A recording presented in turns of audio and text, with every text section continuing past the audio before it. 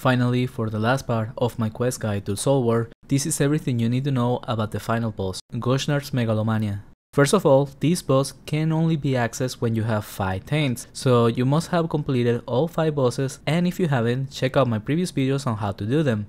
The first taint will make the Dreadful Harvester teleport to you. The second taint will give you a chance of summoning new ones from attacks. The third taint gives you a 15% damage taken increase. The fourth one gives a chance to the creams of healing to full instead of dying. And the fifth makes you lose 10% of your current HP and mana every 10 seconds. The last one sounds as the most dangerous, and it will indeed make you feel in danger throughout the fight, but the first tip is to get used to being on low mana. You will have to manage your mana being low and only use foods in the case you run out of mana entirely. Other than that, it's normal to be at a low percentage. As for the HP, on a mage, you should be on mana shield and have some life leech from a weapon or imbuements. That alone will be enough to keep your HP up without having to heal yourself. Now, in order to access the boss level room, you take the portal on the southwest inside the lobby of Soul War. For this boss, as the EK, you will be taking mainly physical, death and life leech, and as shooters it will be mostly death and physical. Now, as for the mechanics of this boss, well, it has all the mechanics from the previous bosses combined, but with less penalties. First, there is the aspect of power. This is a priority in the fight, since it has multiple reasons. First, it acts like the grid piece from the TS boss.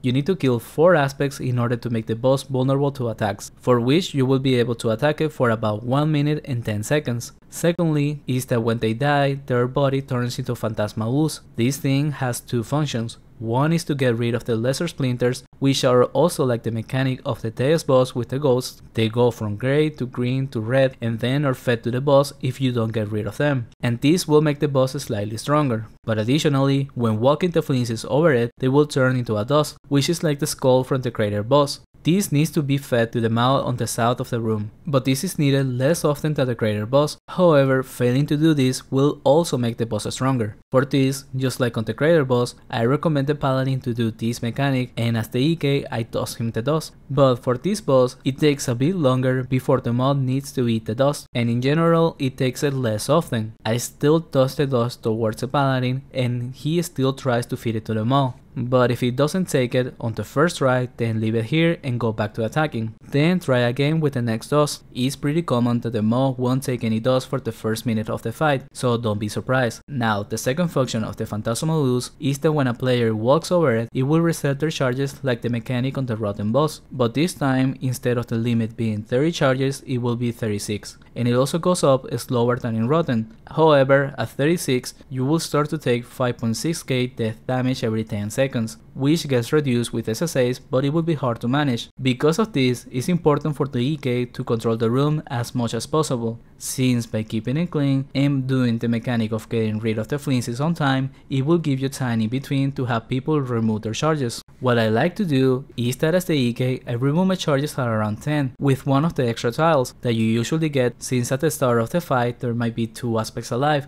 Then after that, I wait until I have close to 10 charges again, and then I have the druid reset their charges, which should be in the low 20s by then. After that, I start to alternate between getting rid of the flimsy for the dust and then getting somebody to remove their charges. Alternating like this lets you continue to do the mechanic of feeding them all, but also resetting the charges at the same time. For this, I use the same order of the previous bosses, which for my team is EK, then ED, ED, RP and MS. But it is very important for the EK to be the one making the calls of when to reset the charges, since otherwise shooters might go for them back to back and then you fail to feed them all with the dust or get rid of the flinches too often. But keep in mind that when you start to alternate between using the Phantasmal Ooze for a flincy and then a player, it will increase the chances of not making it on time to get rid of some flincy. This will make the boss get stronger, but is nowhere near to how the TS boss will get stronger by failing a phantom. This is very important to know, as it will give you room to allow yourself to fail sometimes.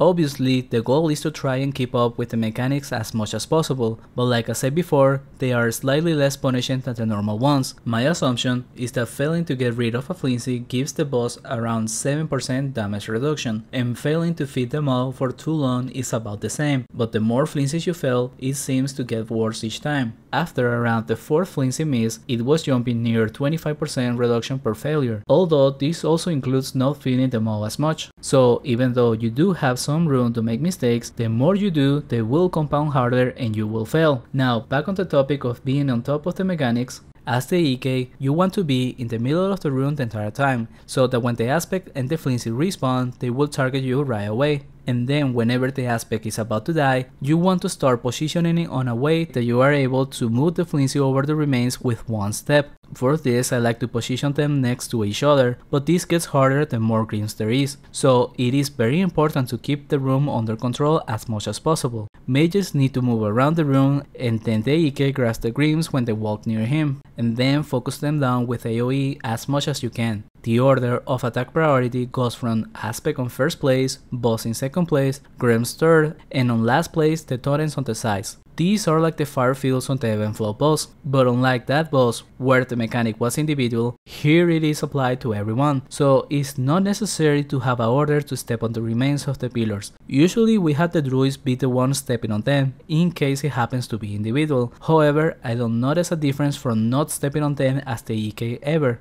but I'm still not fully certain on what it does. My understanding is that it decreases the damage over time of the room. What I do know is that it's not as important as everything else, and because of that, we only have the mages attack the totems when there isn't anything else to attack. If there is a Grim, we focus on that instead, and then switch to the aspect at the moment it respawns. And whenever the boss is vulnerable to attacks, then it's necessary to be AoEing when the aspect respawns. You can alternate between 1 SD and 1 Terawave as a druid, or in the case of sorcerers, just focus on waste the most. The EK and paladin focuses down on the boss, and just from the AoEs alone, you should be able to kill the aspects on time. But whenever there is multiple greens, then focus even more on AoE with GFPs and waves. Next up is the mechanic from the Brachio boss, which will be the death UE on the room. This will happen way less often than the Brachio boss, usually from 1 to 3 times throughout the entire fight. It is very random, and when it happens, then there will be some white squares in the room, that by standing on them, you don't take damage from the death UE. I like to prioritize myself as the EK on it, especially if I have multiple monsters, since that means there shouldn't be much or anything at all in the shooters. However, sometimes as the shooter, you might want to stand on it as well. Just be aware that if the EK goes for it, then the AoE damage from the stuff on him might end up being worse than the death UE.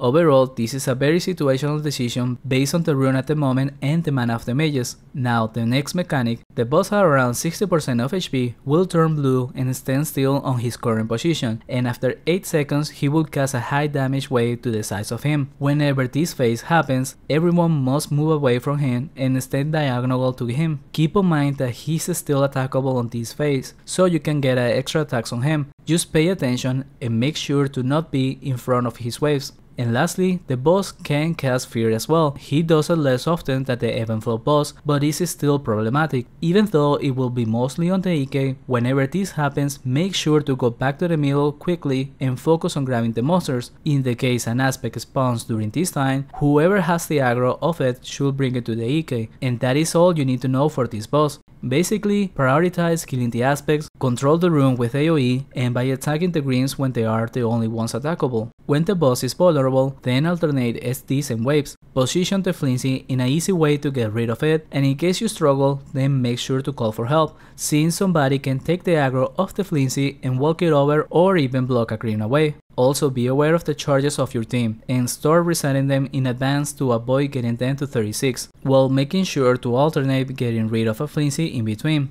And whenever the dust is up, try to feed it to them all once, and if it doesn't take it, then leave it there. And only attack the pillars on the sides when there is nothing else to attack. Now lastly, if you succeed, then you will be able to take the portal on the north of the lobby, which takes you to the safe area where you can open the chest for your guaranteed soul war item. This can only be opened once, so best of luck to you. And the teleport next to the chest will take you to the depot of the S. This is useful for after finishing a hunt in Soul War, you are able to get to the city faster. And in the unfortunate case that you fail the final boss, you will lose 2 of your Taints and 2 bosses at random. Say shards to the NPC by the lobby and he will tell you which bosses you are missing. If you lose Hatred, Spite or Cruelty, then you have a good chance of doing them again and getting back to 5 Taints. But the final boss has a cooldown of less than 3 days. And if you lose Malice or Greed, then I recommend to not try doing them, since both of these bosses are incredibly difficult with 3 Taints, especially Malice. In that scenario, you will have to wait 14 days from the moment you got the last Taint, and then you will be able to get rid of them by saying Taints to the NPC. And when you are back to normal, you can attempt the quest again from the start. I really hope none of you go through this, but in the case somebody dies in the final boss and the team is still able to finish the boss within some time, then they will still get the reward. So I recommend to still try and finish the boss as 4 men, but only if that happens towards the end. If it happens too early, then I don't think you will have the damage to kill the boss with 4 players. With that said, that's all I got for this video and series. If you found it helpful, consider subscribing, and if you want to support the channel, consider donating TCs to Goody Donation. Thank you for watching, and a special thanks to Tuna Hero, Tortoise Slasher, and Elber. See you next time.